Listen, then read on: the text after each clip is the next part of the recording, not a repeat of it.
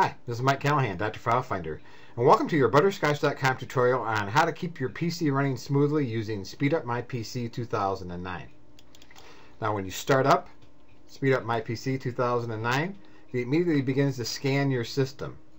And it's looking for junk files, privacy files, it's looking for ways to tweak network, Windows, and startup.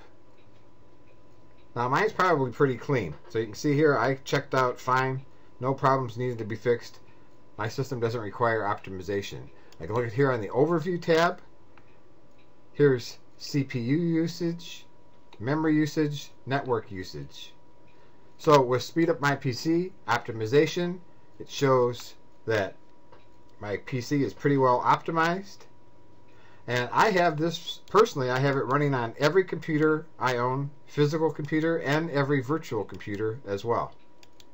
So, Speed Up My PC is an excellent way to keep your computer running smoothly, because if you have it check it every time your computer starts, or you can check it at random times during the day, it cleans up all this junk, straightens up your memory, does network tweaks, does startup tweaks, and gets everything running just the way it should.